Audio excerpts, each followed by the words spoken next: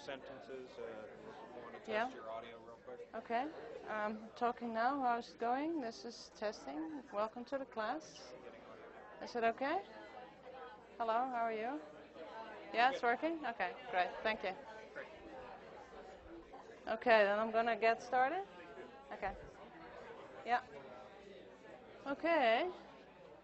Good morning, everyone. How are you? How is this light? A little bit dark? Shall I do a little more? Is that better? Talk to me?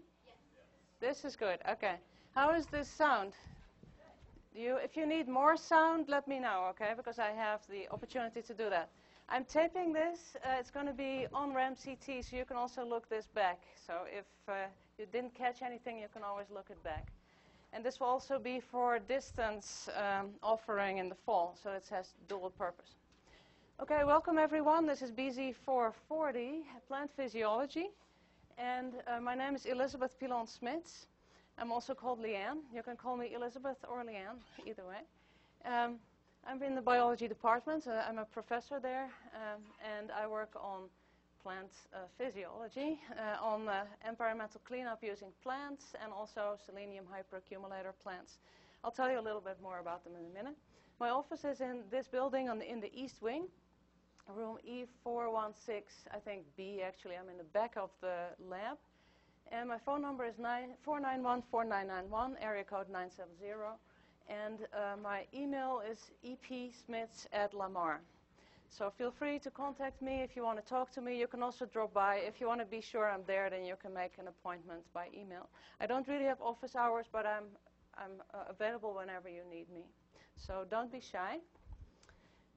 Let's see, that's all about this. I would like to hear more about all you guys. But I want to start with telling a little bit about myself. You've heard from my accent, which never goes away, that I'm not from America, but I'm from Europe, from a very small country called Holland, or the Netherlands. Here you see it in yellow. It's about the size of New Jersey, and there are 17 million people living there. It's very flat, and in fact, half the country is under sea level. And so there are lots of dikes and lots of water. You can get around by boat. All the water is continuously pumped out. That's why they have all these windmills, which you may have heard of or seen. Nowadays they do it electrically. So it's a struggle to keep the sea out. People used to wear lots of wooden shoes, not a cliche, and grow a lot of tulips. So if you buy tulips or other bulbs here, they're probably from the Netherlands. This is the city where I went to university, Utrecht. It was founded by the Romans around the year 0 as Altraiectum. It was on the river Rhine, which was the edge of the Roman Empire. And it's been there ever since. It's a very nice city. It's the biggest university in the country. It used to have 30,000 students. I don't know exactly what they have now. And it has some nice canals, lots of nice places to eat along the canal. And so I studied biology there. And 1987, I got my master's degree there in biology. And I did a PhD there between 1987 and 1992. I worked on CAM, which is cressolation acid metabolism. It's a kind of special kind of physiology that is a drought resistance adaptation in the Cressolatiae family. So I studied the evolution of this pathway in this family. And then I continued and did a postdoc, 2 years of postdoc research at the same university in a different department, molecular cell biology, where I studied transgenic plants that produced bacterial sugars called fructans, and I studied it in the context of drought resistance. Then I went to Berkeley in 1994, nice city by the bay, San Francisco, and I worked on 2 projects. One was, again, transgenic plants that produce sugars, special kinds of sugars, trehalose and fructans again. I worked with tobacco and with sugar beet. And then I also started a new project, which was in the main interest of the lab where I was, which was Norman Terry's lab, on selenium plant selenium physiology in the context of phytoremediation, because selenium is an environmental contaminant, and they wanted to use plants to clean it up. So I actually still work on that topic, so it really captured my interest. I came to, thank you. I came to CSU in 1998, so I've been here 16 and a half years, and my research focuses on plants that, what plants can do with selenium, so how do they take it up, how do they tolerate it, what do they do with it, how do they metabolize it into which different forms, how can we manipulate that. So I used genetic engineering to create plants that were more tolerant or accumulated more selenium or accumulated different forms of selenium. And then I also got interested in certain plants that are native here in Colorado, and they hyperaccumulate selenium up to 1.5% of their dry weight. And you can see them right here in the foothills as you walk around Pine Ridge, for instance, or Coyote Ridge, or Kathy From Prairie. They're beautiful. They're Princess Plume, milk veg. And we were interested in why do they hyperaccumulate, how do they hyperaccumulate. And we found that it protects them from herbivores and pathogens, so it has ecological functions. And how they accumulated, we're doing molecular work to study what their secrets are, how they can tolerate and accumulate such high levels. So that is the interest of the work in my lab. And I hope to hear more about you guys' interest. Maybe you can give me a flavor of your major. So who is a horticulture major here? So it's quite a lot of people, maybe a quarter or 20%. How about soil and crop science? About the same, about 15% maybe. How about biology majors? Okay, so that's maybe 10% of the people. Then there is rangeland ecology, forestry. Okay, also about maybe 10%. Who did I miss? Wildlife. Okay, wildlife, yeah. Okay, environmental science. So we have a diverse audience here, and you have different goals for what to do with your life, and hopefully you want to do some good. And what you have in common is that you probably are going to be interested in studying plants, growing them yourself, or studying them as they grow in nature, and trying to either make them do what you want or optimize, let nature optimally do its thing. So that's where this course comes in. We're going to have a look at how these plants function, how do they acquire the nutrients, how do they deal with water,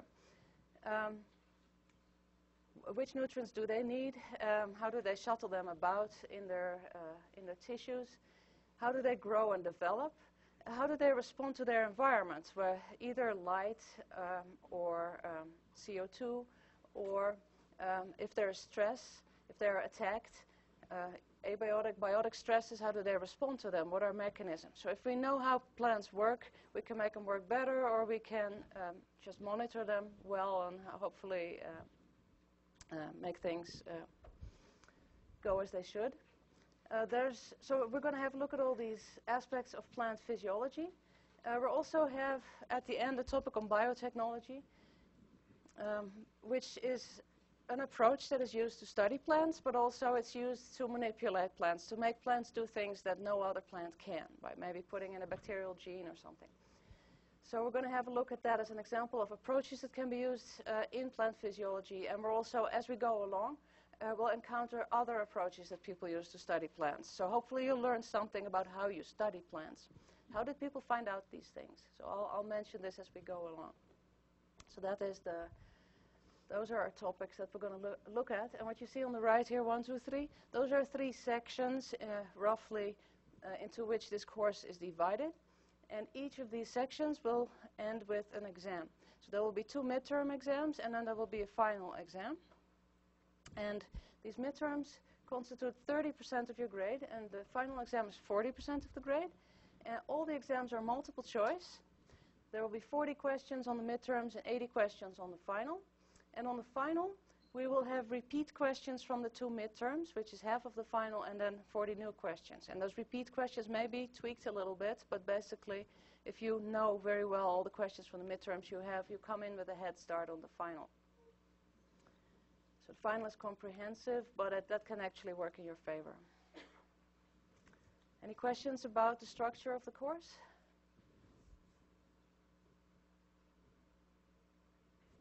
Okay. There is a course website. On the website you will find the syllabus. Maybe you already did. And it has the same information on here. It also shows how each of these sections is divided into modules. The first and second module have sections have 6 modules each, and the third has 4 modules. So module is kind of a topic. It corresponds roughly with a chapter or a topic in the book. The book is from Tates and Zeiger, and it's the 5th edition or the 6th edition. And you don't have to buy it. And if you have another plant phys book, that's fine too. So you don't have to buy anything. It can help you learn more, though, if you buy it. So I wouldn't say don't buy it. It's 750 pages of good stuff. So feel free to buy it. And it may give you an edge and get a little bit better grade. But even if you don't have the book, you should be able to get an A. All the pictures I show, all the figures, they are from the Tates and Zeiger book, almost all of them. So you can always go back to the book and look them up and look in more detail. So the exams are, or the midterms are on Fridays, the Friday of week 6 and the Friday of week 12. The dates, I guess, will be clear. And we'll get back to them also. I usually do a review session on the Wednesday before the exam, so then you can ask questions. I will go over some main things. We'll do some drawing. So it's just some recap. So you will know when the exam is coming up. I think that's about all about organization. So there's a RAMCT, or I'm using RAMCT. Website for this course where you can see all the presentations, you can see practice exams. Also, these lectures are going to be on there, so you can see them again. The grades will be on there. And you can also post things, and I will post things, so that's an opportunity to communicate. You can email via the website too. If you want to set up study groups or something, that's something you could maybe organize. The book itself also has a website that you can check out. If you have the book, you can log in, and then you can see what else they have on there. They have some videos, some problems. I don't go into what's on here, so you could study it by yourself if you like. Okay, any new questions that meanwhile popped up? No? Okay. So plant physiology, how do they work? How do they feed themselves? How do they respond to their environment? And how are these things regulated? So you'll see how plants can respond to, if the conditions get too dry, what do they do? Or if they get deficient in a certain nutrient, how can they respond to that? Then they capture CO2 from the air. How can they respond to when there's light, for instance, they need light to fix CO2, they respond to that. Or the photosynthesis, the making sugars is also regulated at the biochemical level. So we're going to have a look at these various ways of plant regulations and then responses to adverse conditions. If a plant is attacked, then we're going to have a look at all these. You see that, I'll use the mouse. So here a plant is attacked by a caterpillar, for instance, and what they can do is they can upregulate defenses, kind of like an immune response, where they make toxic compounds in response, or they may emit volatiles that attract predators of the attacker. So there are all kinds of interesting biochemical warfare things going on with plants. Plants can warn each other also by emitting volatiles, and then the neighbor will start to upregulate its defenses when one is attacked. So there's all these interesting things going on with plants. Plants look like very sitting ducks, but they are very actively sensing and responding to their environment and communicating. So hopefully you'll get an appreciation for this in the course. So why do we study plant physiology? Because we're curious. That's hopefully an incentive that everybody has. Little kids are already asking all kinds of things about the world around them. So out of curiosity, all kinds of questions probably pop up into your head. And you may follow up on that by phrasing a hypothesis and doing an experiment and then hopefully getting an answer, or maybe getting a partial answer and designing a next experiment. And that's what scientists do all the time. So they hope to learn new things. And then the things that you find can sometimes be applied. And sometimes it can be totally unexpected. You can find things that can be applied that you never looked for, or maybe you very purposefully looked for something with the aim to apply it. But plant biology can be very applicable. If you think of the world population, we're growing, we need to feed everybody, and plant biology is essential for keeping the world fed. And that's especially challenging if conditions change, like maybe our land is getting more polluted, or the sea levels are rising, amount of arable land may go down, also because the world population needs more land. We have rising CO2 levels. That's going to affect plant performance all around. So we have all these challenges, and plant biologists have to try to keep up kind of with the changing conditions in the growing world population. And policymakers need plant physiologists to inform them also, so some of you may become policymakers yourselves. And then your plant biology background will help you make good decisions. So those are all possible jobs where you may end up in. You may work as a researcher in a government institution or at a university, or you may make policy and make decisions that affect lots of people. So it can be applied in many ways. You can use plants to feed people, but also to clothe people, and you can make plastics or other building materials with plants, oils for all kinds of purposes. Plants are so applicable for many things.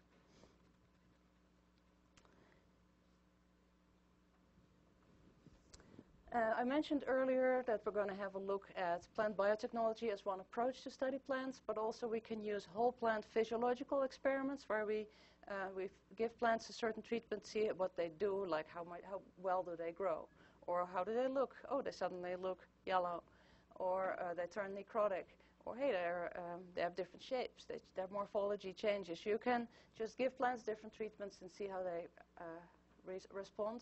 Sometimes you can also split roots and give half of the roots some treatments and the other half not, and then see if the whole plant responds even though only half of the roots are treated. That can tell you something about long-distance communication between the roots and the shoots. So there are just different approaches that plants, that people can use, and hopefully you'll pick those up as we go along. At the end, I'll do a quick review of, remember, this is what you could do if you have this kind of question. This approach you can use if you have that kind of question. So that's a little bit of a flavor of what we're going to do. And now the next thing is we're going to actually start with the first topic. Does anybody want to add anything at this point? Okay. So the first topic, first module, is going to be about plant and cell anatomy. And this is a 400-level course, so most of you probably had much of this before in introductory biology courses. What is a cell made up of? What is the anatomy of a plant? So we're going to recap this a little bit. A plant typically has a shoot and a root, so it's partly above ground, partly below ground, but of course some plants are aquatic, they're in the water. But basically shoot and a root, and then the shoot has a stem often and leaves, not always a stem. Not always big leaves, so there's variation, but that's the basic anatomy of a plant. And then there's, usually there are flowers on plants as they reach maturity, and the flowers will make seeds. So that's the reproductive part of the plant. So you have the roots, the shoots, the reproductive system.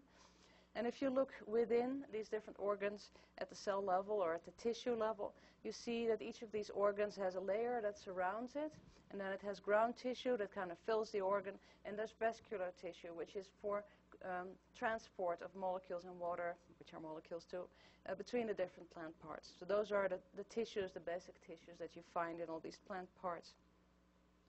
So we're going to have a little better look later in this module at these different tissue types. Zooming out, where are plants in the big scheme of things? This is a tree of life. Life started with unicellular organisms, one cell with very simple structure, just one compartment with lots of molecules in it. Those are the prokaryotes. They don't have compartmentalized cells. And then at some point, the eukaryotes evolved, probably by several prokaryotes kind of eating each other, and the one who was eaten convinced the one who ate it that they should keep him alive and start using him as what's now called an organelle. So these eukaryotes have different compartments, and these compartments have different functions, and some of them may have been free-living organisms themselves in the past. So within these eukaryotes with compartmentalized cells, we have the unicellular ones, which are the protists, and then we have the multicellular ones. And within the multicellular ones, we have plants, fungi, and animals. And fungi have traditionally been considered as part of botany, so part of studying plants. But if you look at this evolutionary tree, you see that fungi are actually more related to animals. If you're interested in fungi, then there's another course, mycology, where you learn all about fungi. We're not going to do, not going to include fungi here. We're going to look at plants, and within plants, we're going to focus on the higher plants. If you look here at plant kingdom, we have original algae. Some of them are actually unicellular algae, and then you have multicellular algae. Mosses are kind of primitive plants. Then you have ferns, which are the first vascular plants, but still a little bit primitive. And then you have the seed plants, which is these two guys. That includes the ones with the naked seeds, the gymnosperms, and the ones with the covered seeds, the angiosperms. And within the angiosperms, the flowering plants, there are the monocots and the dicots. A typical monocot would be a grass, or it is narcissus, a daffodil. And dicots are, for instance, beans or sunflowers. So the flowering plants, and they have been in evolution very successful. There are many, many different species. They are studied the most. We know most about them. So most of what I'm going to show you was from research on flowering plants. So that's the origin of plants. Now if we zoom in a little bit again, plants are made up of cells, as all organisms are. The size of a cell of a eukaryote is about 100 micrometer, which is a tenth of a millimeter. About the tenth of a pinhead. You can, if you have real good eyes, you might see a cell. But you see much more with the light microscope. And then you would see something like this, maybe. With an electron microscope, you can actually really see something like this. You can really see all the little structures in the cell. So we're going to have a look at what's in these cells in a little bit. I just wanted to note a couple of things that makes plants special and different from other multicellular eukaryotes. One is they're totipotent, which means they can do everything. And what that means is you have all these different cells with specialized functions, but that doesn't mean that that's all they will ever be able to do.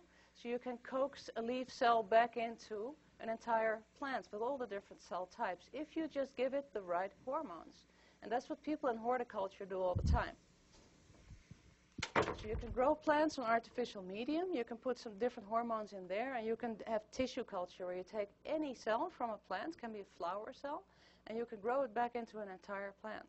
And that can be very useful, very applicable. The fact that these plants are totipotent, you can manipulate them with hormones.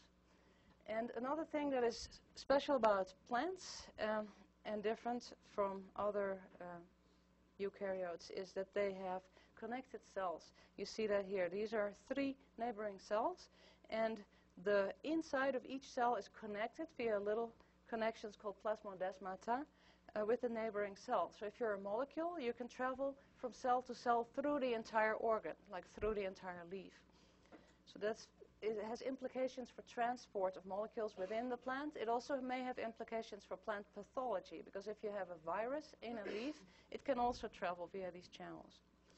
And if you connect all the area within the cells, you see here these blue lines, those are the membranes around the cell. So everything within the blue lines is called the symplast. That is a term that plant physiologists use a lot. So it's a symplast, if something is in the symplast, it's inside the cells and it can travel within the plant. And if the area outside the symplast, so that would be this brown compartment, the cell wall, that is called the apoplast. So if things are in the plant, you could say, is it in the symplast or in the apoplast? If something travels, is it traveling in the symplast or in the apoplast? And those two compartments are separated by a membrane. So this blue thing here is the membrane, the cell membrane. Every compartment of a cell is surrounded by one or more of these membranes. You see them here as black lines. So the whole cell is surrounded by this membrane. And also all the compartments within the cell are surrounded by one or more of these same membranes. Membranes are very good at separating aqueous compartments, so watery solutions. Here you see what a membrane molecule looks like, typically. It has a hydrophilic head and two hydrophobic legs or tails. That's what you see here. So this kind of orange thing is the head. It's hydrophilic, so it likes water. It has charge groups in there, and then the hydrophobic tails are hydrocarbons. And what happens if you take a bunch of these molecules, these what are called phospholipid molecules, and you throw them in water, is that they will spontaneously form a bilayer. And that's what you see here. And that's a membrane. It's a bilayer of these phospholipid molecules. The hydrophobic tails naturally seek each other out because they like to be in a hydrophobic environment. And the hydrophilic heads move to the outside of the membrane because that's where the aqueous liquids are. That's where the cell fluid is, which is basically a water solution, and also the environment, if the plant is in the soil or there's always water in the cell wall. So we have a watery solution on both sides of the membrane, and then we have an interior of the membrane that is hydrophobic. It's like oil, or it's very greasy. And that is very effective separation. That's why the membrane is very effective separation. If you're a water-soluble molecule and you're on one side of the membrane, you just cannot pass through this oily interior. You're not going to go there. Still, there has to be transport because things have to get through those membranes, traffic, and that's why all these membranes have proteins embedded in them, and that's what you see as these big blobs. About half of every membrane consists of proteins. Half of the mass of the membrane is proteins, and they often have transport functions, and they have very specific transport functions, as you will see later in one of the modules. I think it's 5 or 6. So we're going to have a look at what kind of membrane transporters there are and kind of how they work and which ones are really important. So that's the idea of cells, compartments, how they're separated, and how traffic is made possible. In addition to transport proteins, there are also proteins that function as enzymes, and enzymes are proteins that speed up biochemical reactions. So they make something happen, a certain reaction. And there are also proteins in membranes that function in signal transduction. And what that means is they are often receptors. They're sitting there waiting for a signal to come by, like a hormone. When that binds to the receptor, this leads to a response in the cell. So when the receptor sees the molecule that it binds to, then it will tell the cell, hey, the molecule's here, and then you will get a response. So the molecule could be a warning, an alarm signal, because the plant is being attacked somewhere, and then this hormone starts to circulate through the plant. It's perceived by a protein in the membrane, and then the cell is going to start making defense compounds, like a toxic product that's going to attack the attacker. So that's an example of signal perception and transduction. And in section 3, we're going to have a look at which hormones there are and how signal transduction generally works. So how it goes from signal being perceived to a useful response happening in the cell. Any questions about membranes? And hopefully you remember that proteins are made up of amino acids.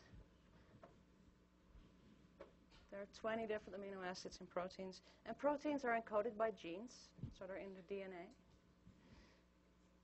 So we're going to have a look at these different organelles now. And the DNA is located right here in the nucleus. Nucleus, this purple organelle. It is the nerve center of the cell. It controls everything that happens in the cell.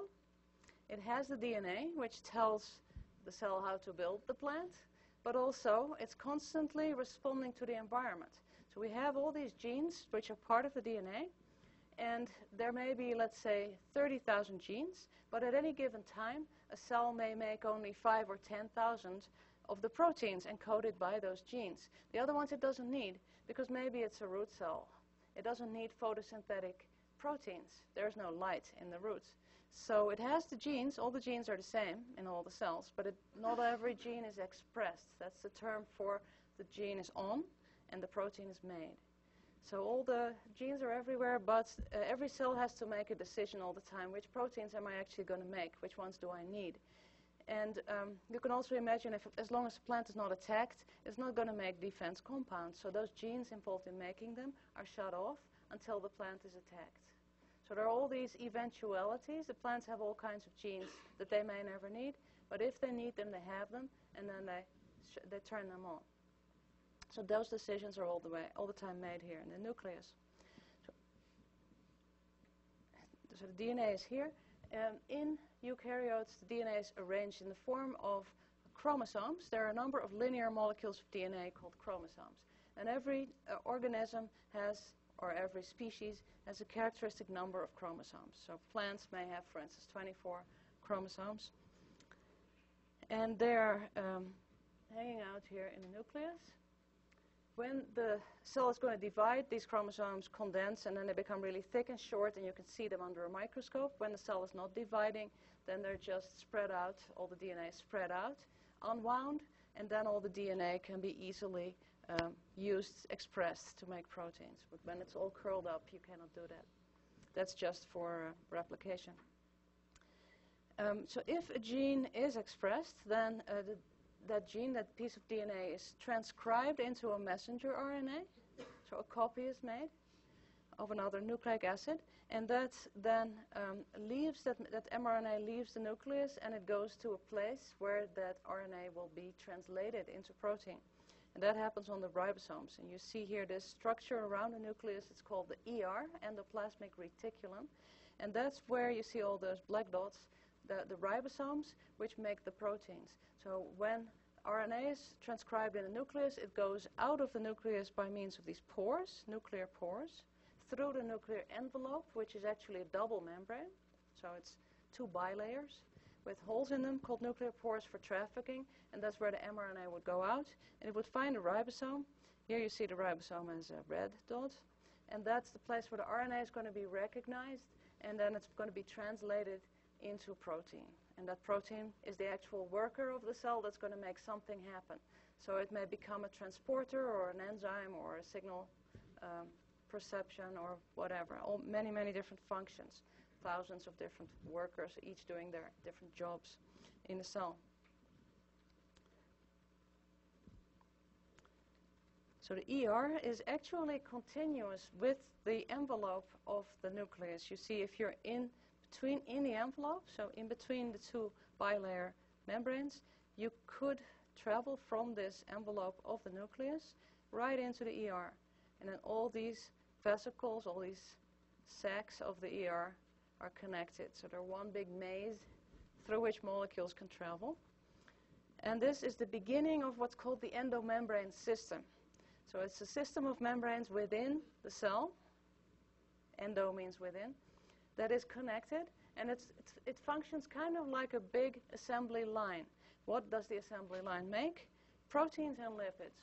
I already mentioned proteins. They're made on these ribosomes, and they will continue on their way through the endomembrane system to their final destination, but also lipids are made in there. And they will also proceed through the endomembrane system to their final destination where they function. So this is a big factory, you could say, the endomembrane system. So it all starts with the nuclear envelope and the surrounding ER, endoplasmic reticulum. And ER actually has 2 parts to it, which is called the rough ER and the smooth ER, based on what it looks like under the electron microscope. The rough ER looks rough because it is studded with these ribosomes. The smooth ER doesn't have those ribosomes, and that reflects the function. The rough ER makes more proteins, smooth ER makes more lipids, so it doesn't have all these ribosomes because they make the proteins. But they're part of the same system. And you see also here that the smooth ER is a little more tubular, and the rough ER is a little more flat, more like pita breads, kind of. And everything is continuous.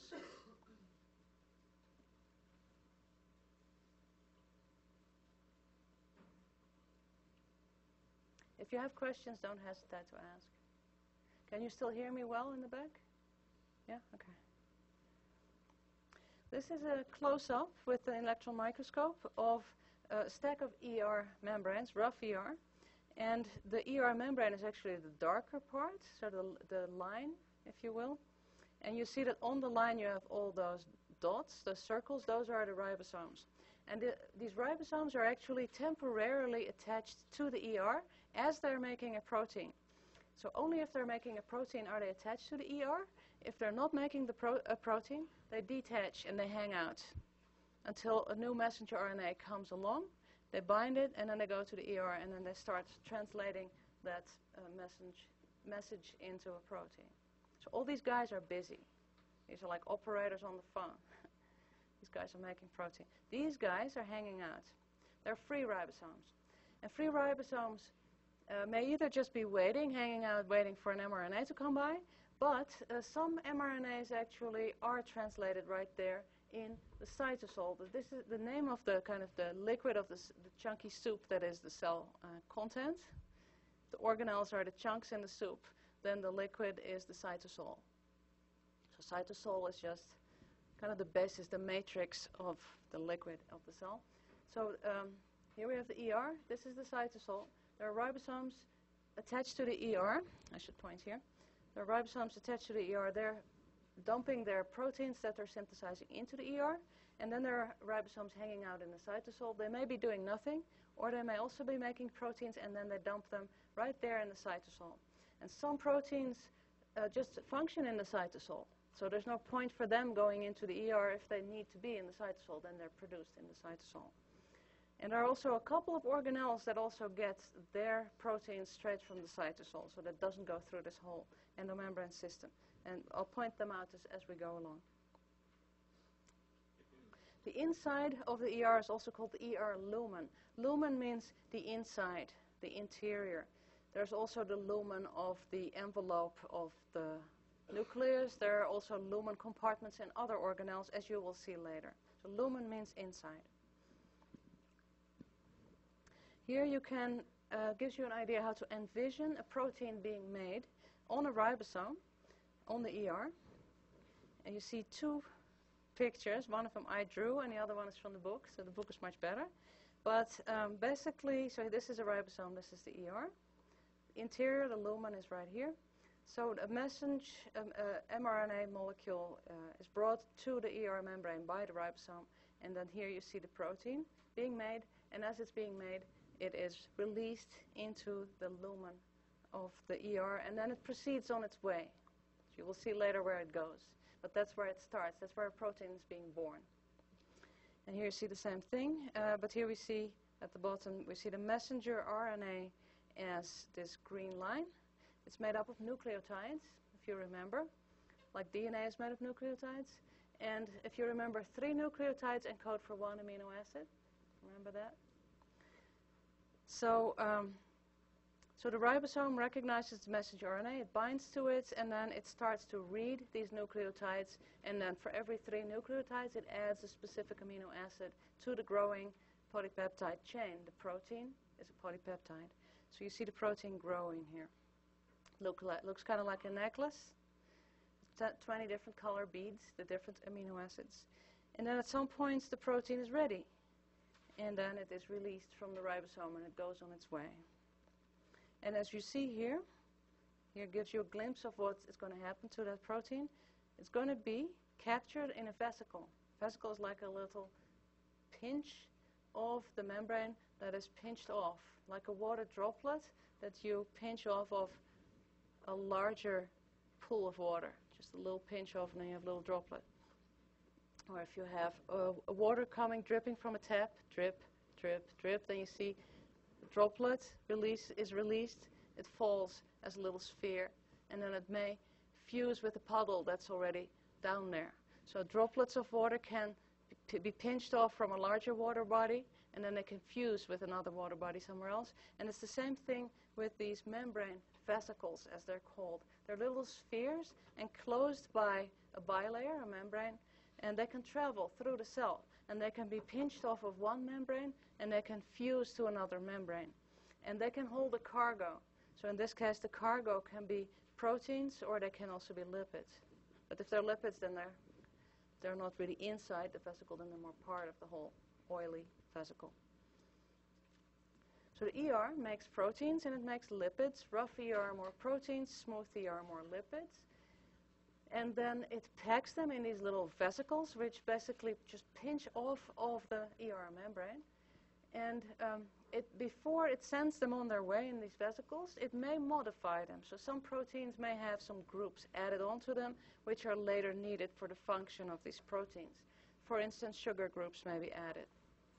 So there's enzymes in the ER that can modify molecules. And then these vesicles that pinch off of the ER start to travel, and then they're going to the next component of the endomembrane system, and it's called the Golgi apparatus, after Mr. Golgi in Italy, who first saw it under the light microscope. He had very good eyes, because most people cannot see it, it's so small. So a vesicle it's like a little sphere, a little droplet. It has a membrane all around it, and it has a little watery compartment in the center that can hold a cargo like proteins. And it can travel. And actually, as you will see later, it doesn't just diffuse randomly, but there are proteins that can actually move these vesicles. So they can bind them, and they can then move. There are highways in the cell, which you will see too. So these proteins walk along the highways, and they take these vesicles along, and they can bring them from A to B. So something like this, you have the ER here on the left. A protein, let's say this green thing is a protein. It gets pinched off, piece of the membrane pinches off, and then it travels as a vesicle through the cytosol. And then that same vesicle can fuse to another membrane. So here it's fusing, in the process of fusing. And then you see that the content of the vesicle now is at the other end, other side of the membrane. So it's a means of membrane transport. Our protein moved from the interior of the ER, if this is the ER, and if this is the Golgi apparatus, you see that our protein passed two membranes. Technically, if you look, it passed this membrane, it passed this membrane, but it never had to actually physically go through the phospholipid bilayer. It was just a trick by a piece of that membrane pinching off and fusing again on the other side. It's a very effective, energetically favorable way to get things across membranes, because it's hard to get big molecules across membranes. It's possible. Proteins can also physically go through a membrane, as you will see later, but this is a very efficient way to do it also. So cells like to make use of this way. So what does the Golgi look like? It looks like a stack of pita breads, as you see here on the left, and here you see an electron micrograph. And it has a receiving end and a shipping end. So it's like a factory. So we have shipping and receiving. So receiving brings in raw ingredients. Shipping sends out the finished product. So they don't start from scratch. The ER starts from scratch. So it really starts to make a protein out of amino acids. But the Golgi gets kind of semi-finished proteins and lipids in. It modifies them, finishes them, wraps them, and ships them to their final destination. So it's coming in vesicles, and they're leaving in vesicles. Coming in from the ER, and it's going to either the cell membrane, or it can go to the vacuole, which is another organelle, or it can go to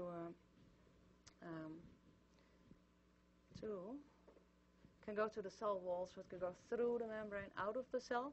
Those are all possible destinations. So that's still all part of the endomembrane system.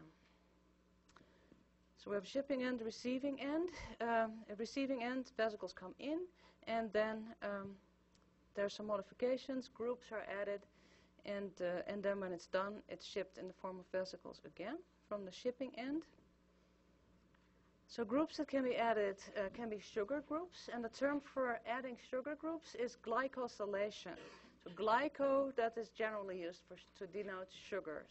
So glycosylation, you add a sugar group. And those sugar groups may be needed if, for instance, our protein is going to be a receptor protein that's sitting in the cell membrane. Then those sugar groups often are sticking out, and that may have a function in the reception of the sensing of the signal. Sometimes also sugar groups can have an address label function that tells the cell where this protein needs to go. So they may tell it, this protein needs to go to the vacuole just by where the sugars are added. Phosphate groups is another kind of group that is added and that can have functions, can be needed for the function of the protein.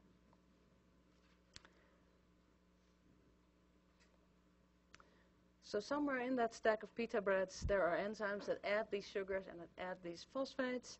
And then when the protein is ready, then by that time it has arrived at the shipping end. It's wrapped in the form of a vesicle again, which pinches off, and then it goes on its way to the final destination. So it can be the plasma membrane.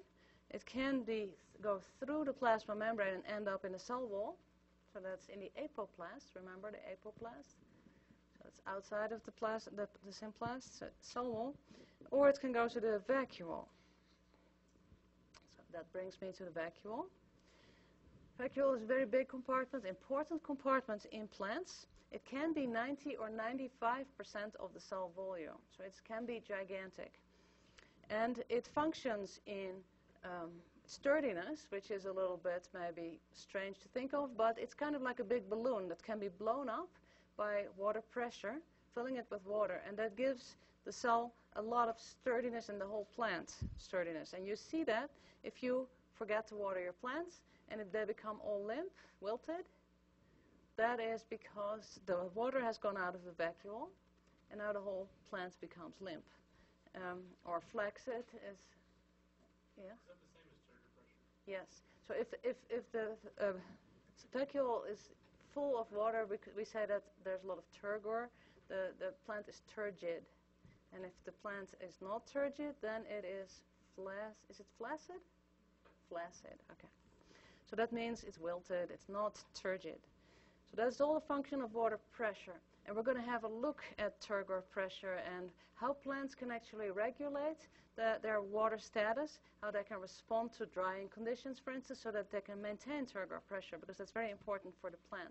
They need this turgor pressure to function, because if they want to open their stomata, their holes in their leaves, so that they can have gas exchange and they can get CO2 in to make sugars and grow, they need water to do that.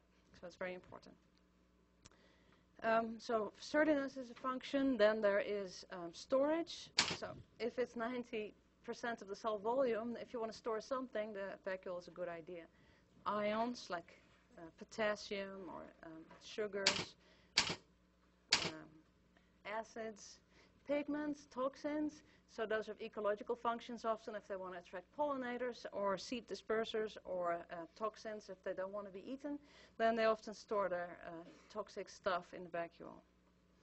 And another function of the vacuole is that breakdown of waste products, recycling, happens often in the vacuole. It's kind of like a lysosome function in animal cells. In the vacuole you have those same kinds of enzymes that do recycling. So if a protein is old and not functioning anymore, it goes to the vacuole. It's broken down, amino acids are recycled. Plants don't have kidneys, they don't excrete things, so they have to try to recycle everything they can. The plant says away, there is no away, I have to recycle.